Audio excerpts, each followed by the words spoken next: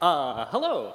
Hopefully you've been having a wonderful conference so far. I certainly have been. Lots of wonderful people have taken the stage before me, and lots of wonderful people will be taking the stage after me. So this is a talk about executing JavaScript across browser contexts. Now, we are going to not be talking about GraphQL. I'm sorry. It just seemed like such a common thing. I just had to put the slide up here. Just to note, could I get the speaker clock running? That would be great. We're also not going to be talking about node.js. When we talk about outside of the browser contexts, we often think about JavaScript inside of the command line or outside of the browser. And that's not what we're going to be talking about today. We're also not going to be talking about browser extensions. So we're not going to be talking about things that are added by browser vendors. We're going to be talking instead about these standard browser APIs.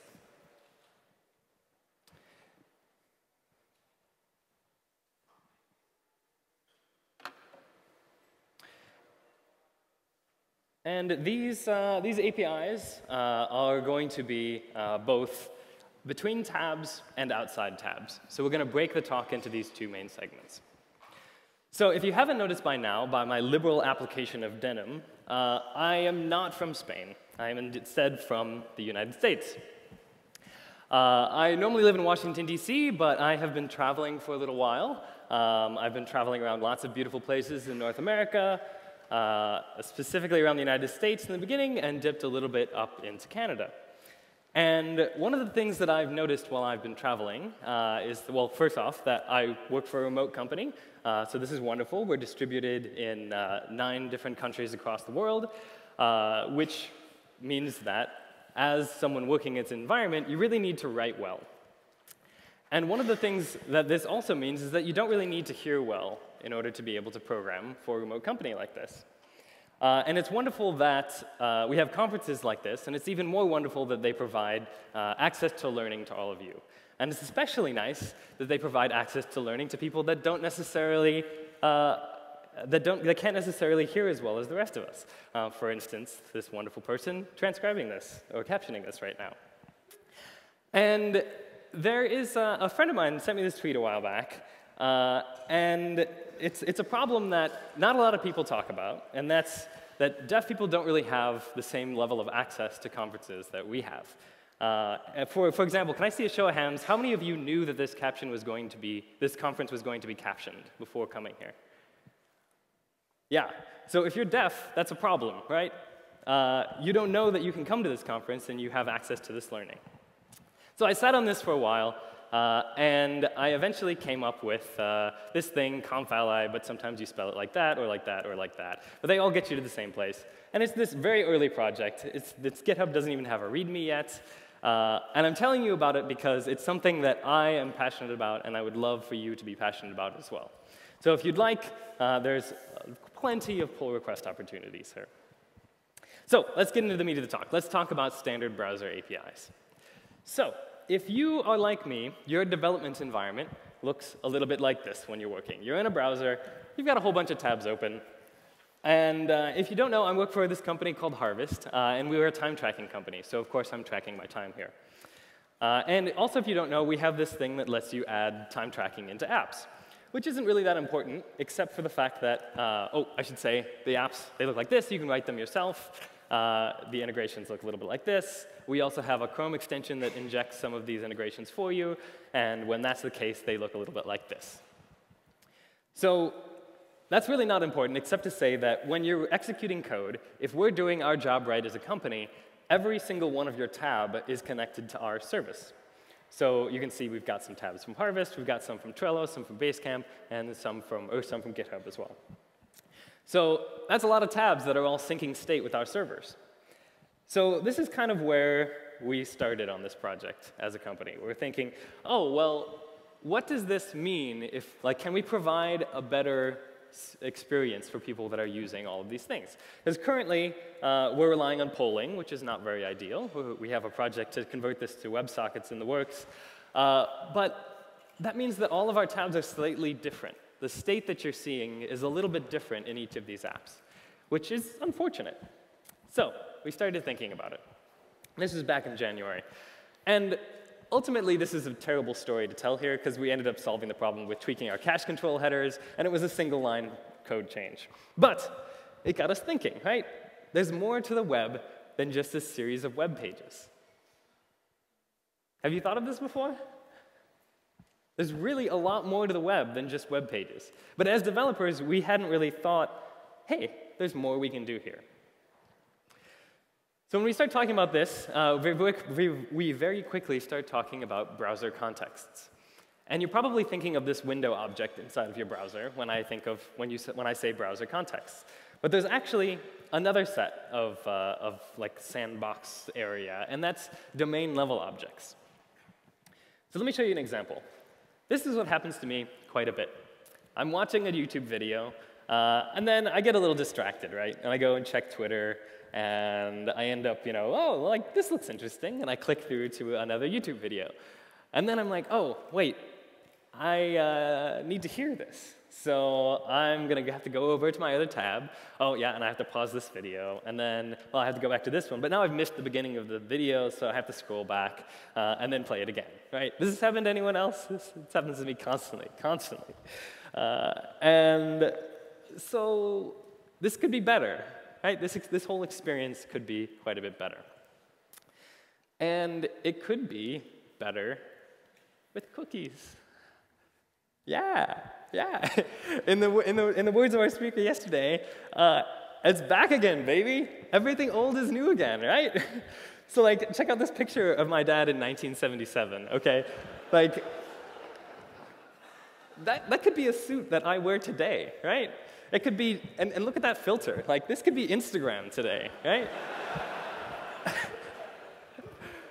So cookies, right? They're old. They're very old. But you can actually accomplish this with cookies, right? Writing cookies, reading cookies, pain in the ass. Got to use this weird regular expression because everything's encoded. And detecting changes to cookies is just polling, but you can do it. So please don't use cookies. Let's just like make it clear. Please don't use cookies. You don't want to send a whole bunch of state data back and forth to your server when you make requests. But we replaced cookies with local storage, right? For this sort of use, when you want to store something on the client. And if you've used local storage before, you might have come across this error, quota exceeded error. Has anyone received this error before? Show of hands?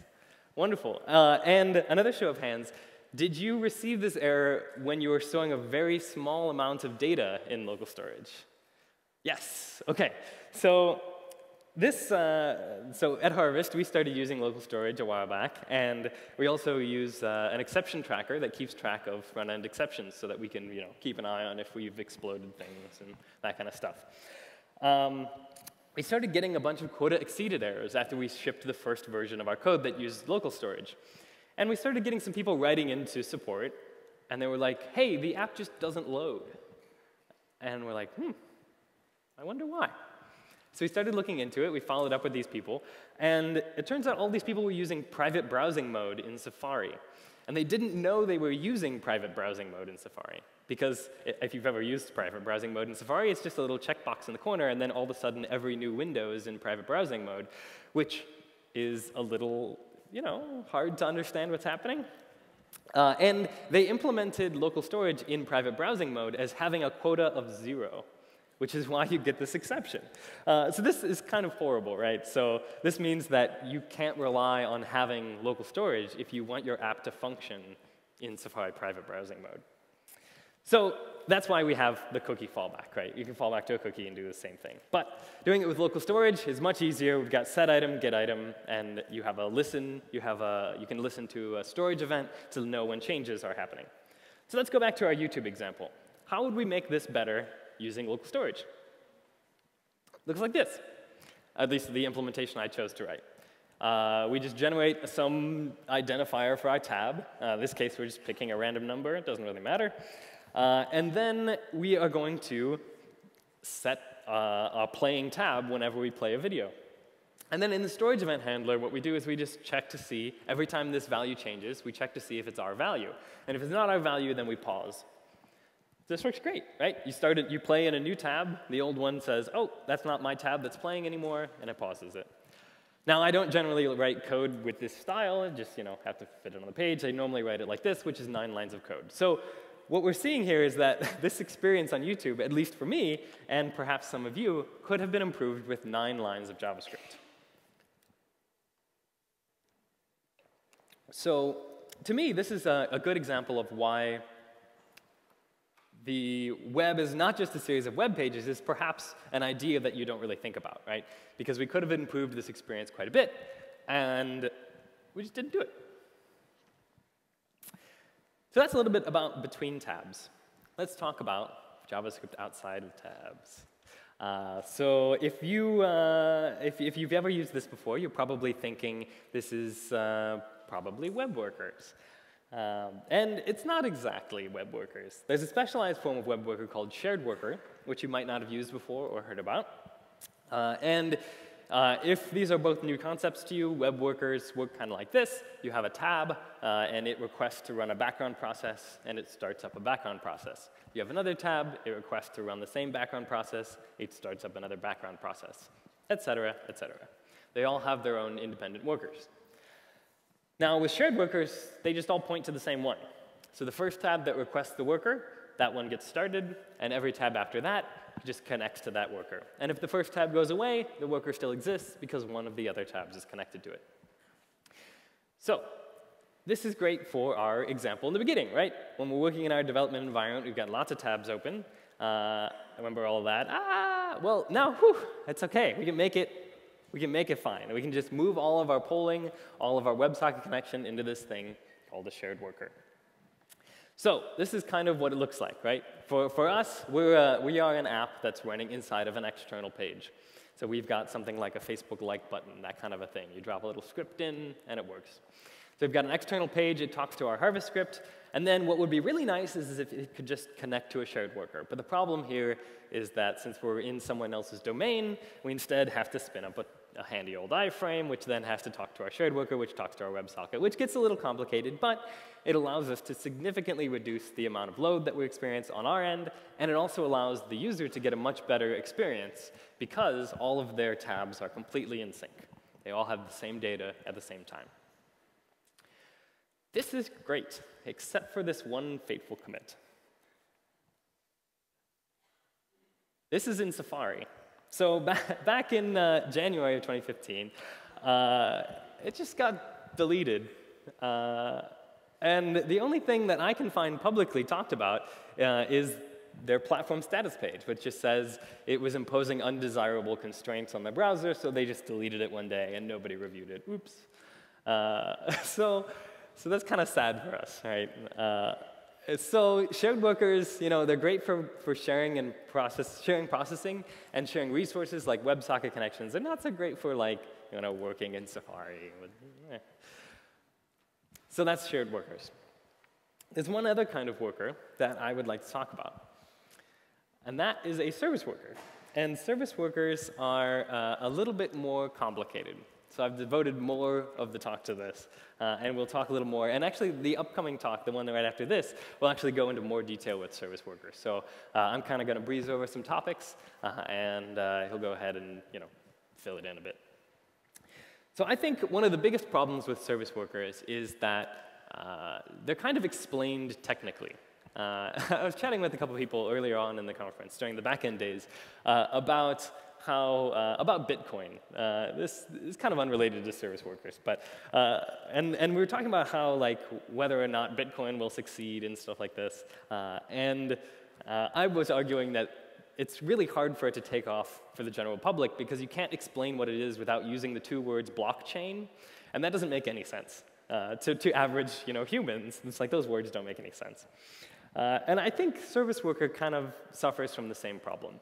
I think the adoption hasn't quite taken off because it's kind of explained in interesting ways every time we talk about it. So, on MDN, if you look it up, it says they're essentially a proxy, and then later on it says, oh, but they actually also have access to push notifications, and then they also background sync things. And it's like, wait, push notifications, that's not what a proxy does. And background sync, that's not really what proxies do. So I don't really like that explanation. In another place, they say that it's an event-driven worker registered against an origin and a path. And that explanation, I like that. It's pretty good, but it's still not ideal. I think we can do better than that. If we look at W3C, they say that it's a browser feature that provides event-driven scripts that run outside of web pages independently. And that's good, but I think we can still do a little bit better. The way I like to describe them, it's a process that's tied to domain events rather than a browsing context.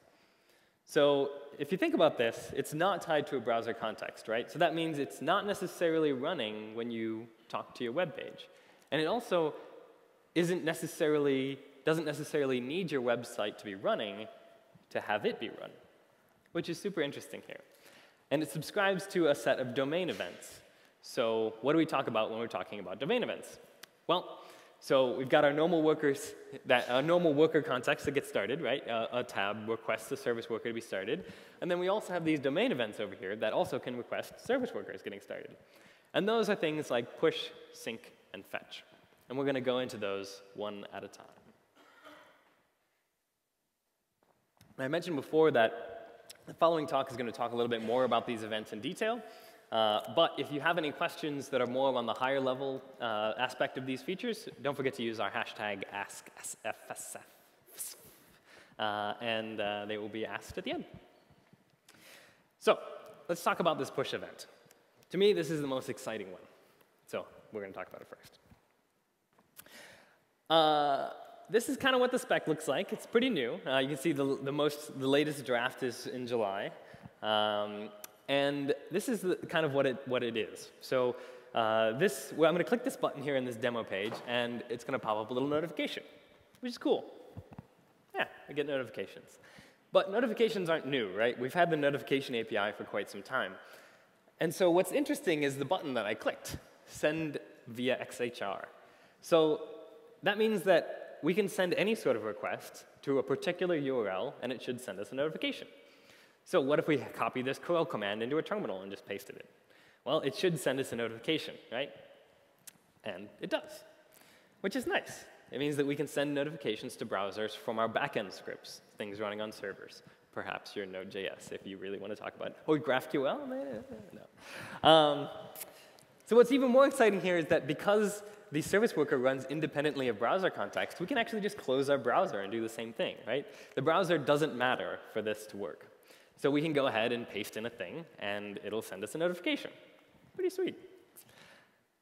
So the key here is that the context of the service worker is not tied to any web page. It's running outside of a page.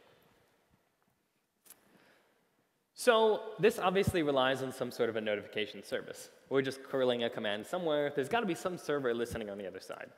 And because this spec is pretty new, this hasn't exactly been finalized. So if you're using, for example, Chrome, they use the Android notification service called Cloud Web Messaging or something like that. But you have to go into their dev tools or their developer login thingamajigger, whatever they call it, and request a little key and register an application and then copy some junk into a manifest JSON that's running on your server, and then it's just complicated.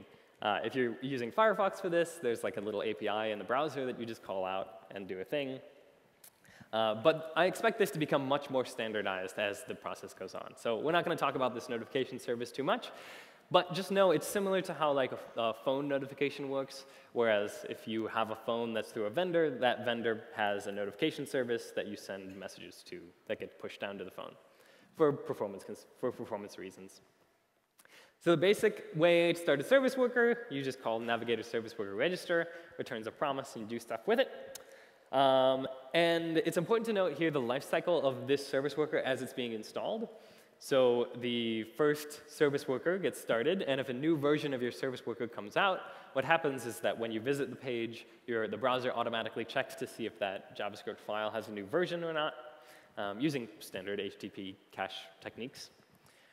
And the thing that's kind of a gotcha that you might not notice is that if you start a new tab now, you actually get the old version. And this is because the service worker doesn't run two versions. So the first version is still in use by the old page, so it stays active until all of the tabs are closed. So we close all of our tabs, then the third tab after this gets the new worker.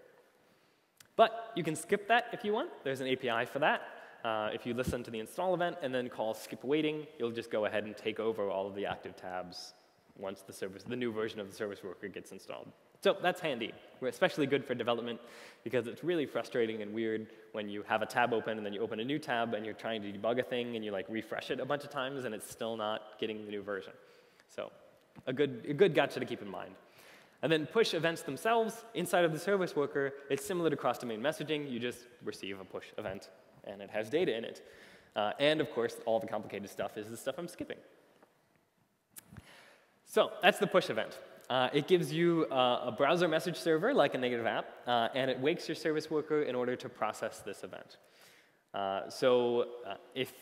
Because the lifecycle of the service worker is not tied to a tab, and it's not necessarily running all the time, and matter of fact, the spec mentions that the service worker can be terminated multiple times a second. So keep that in mind. Just don't have any sort of state.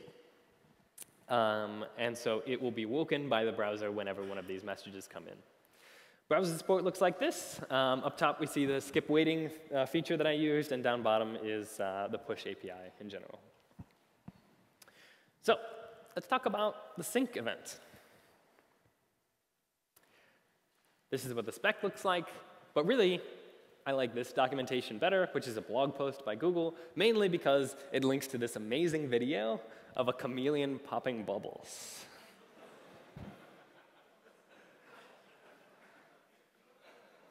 It just keeps going. It's amazing.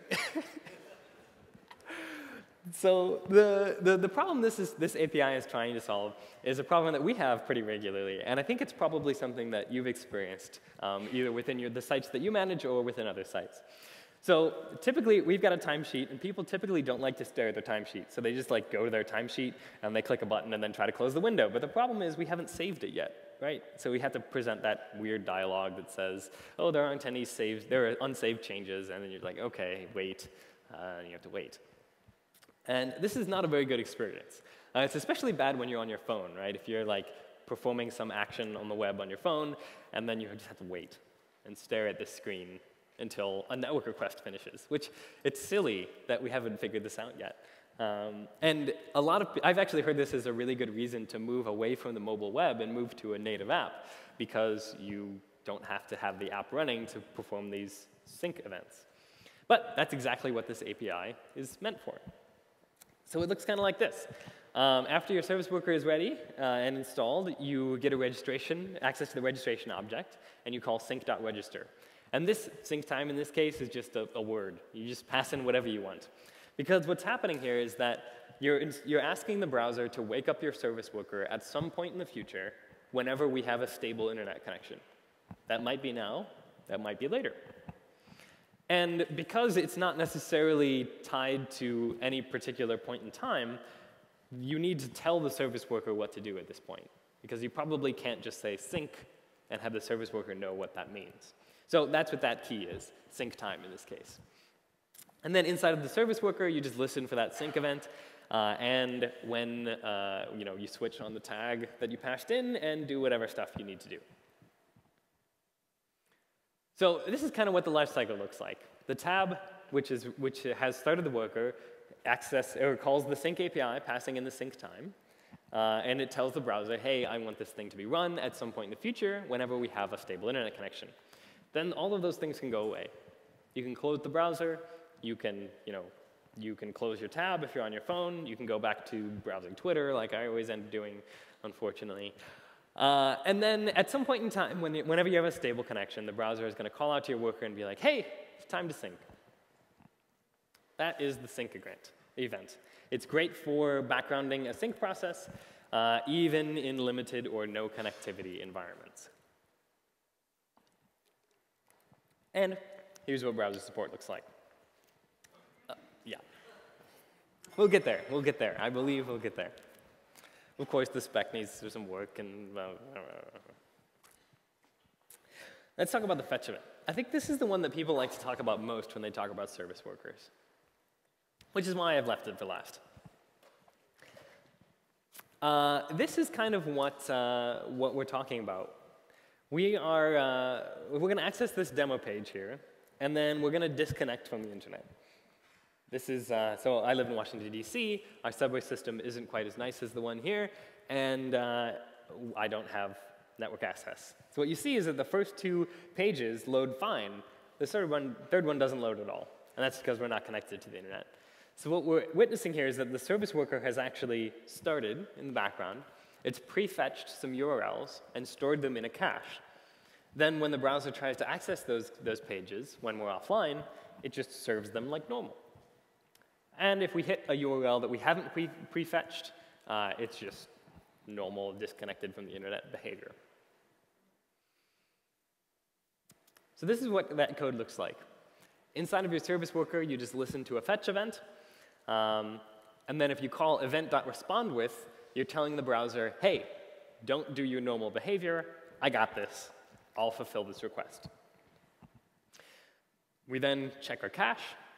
You notice this caches object is a bit new.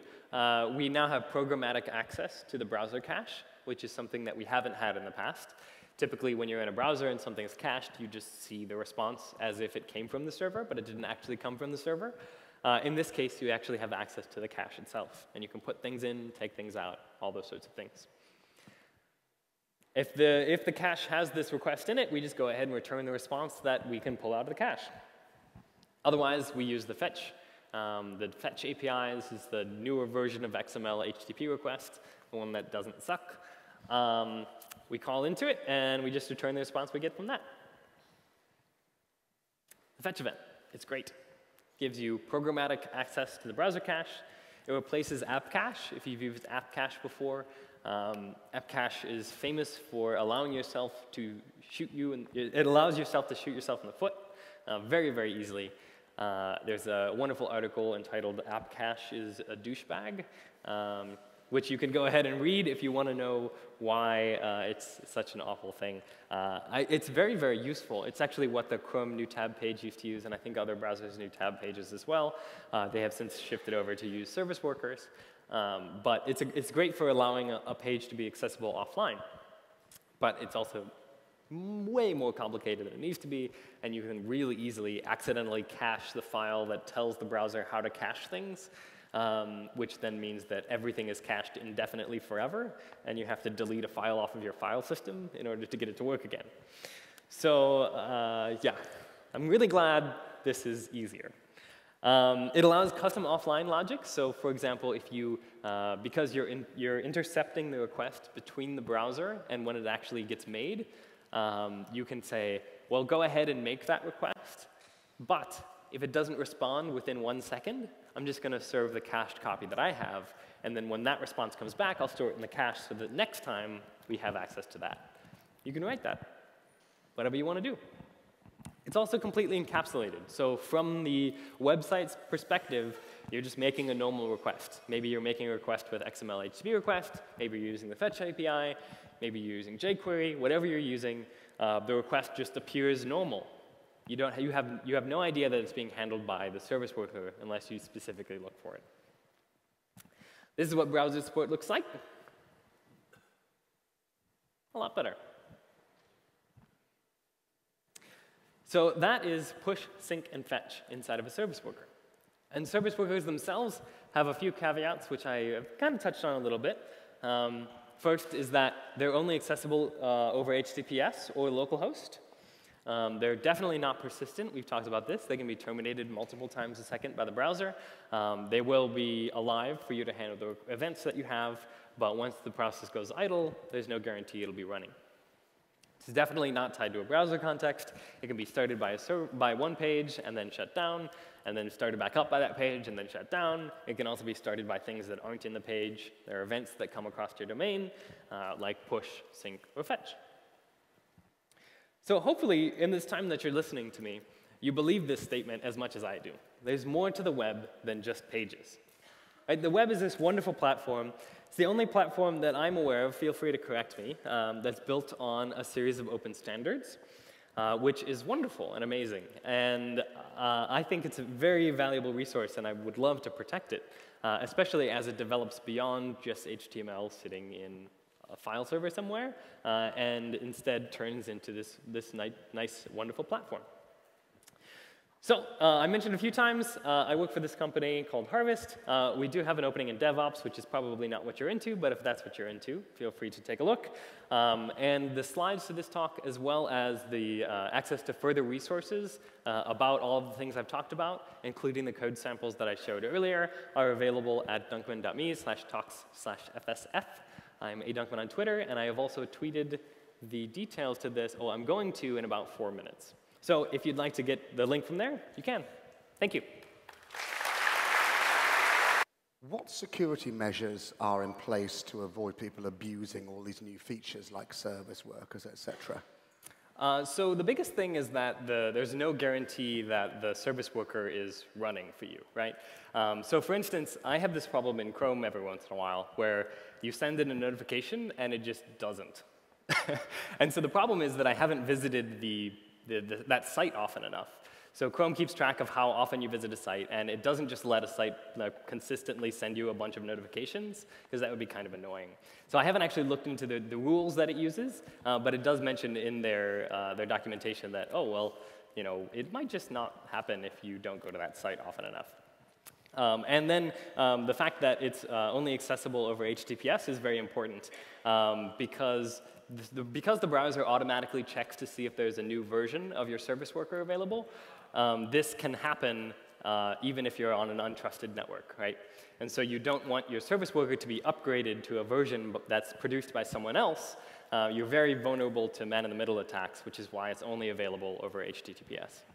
A lot of people have said to me at different conferences that service workers seem absolutely brilliant, but what's slowing down adoption is the requirement for HTTPS, because if you've got like a huge website, moving it over is quite hard. Do you hear that said?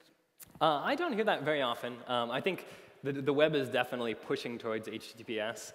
So when I came into the country, I bought a Vodafone SIM card for my phone, and I've been using it for tethering. And it's actually been injecting scripts into every page that I visit that's not over HTTPS.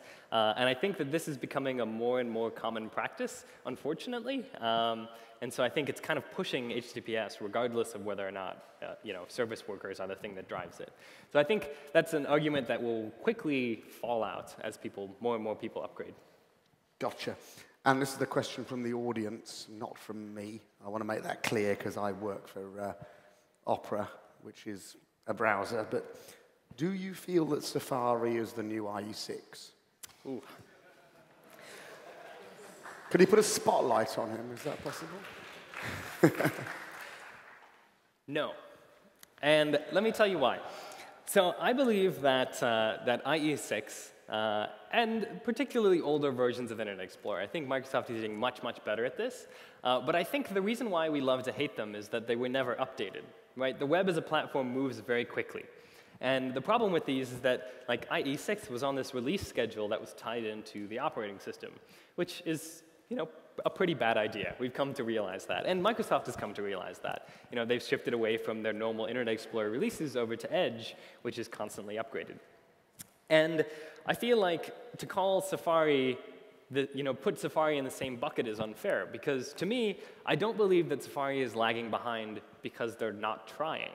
I don't believe they're lagging behind because of their release schedule. I think they're lagging behind because they have this very tiny focus on battery performance. I think, to me, I would much prefer it to be continually upgraded and have a little bit poorer battery performance. But I know a lot of people use Safari specifically because of its battery performance. And I think that's where they're trying to edge into the market. And so if they can't find a way to implement the feature they want without continuing their legacy of pretty good battery performance, then they just skip the feature or wait until they can implement it better. But of course, service workers, if the browser doesn't support them, the site behaves as normally, but just doesn't work offline. Yes. So it's progressive enhancements. Yep. Yeah, and you can check for the presence of the service worker object inside of Navigator, which is how you can detect whether or not the service worker is available. Excellent, thank you.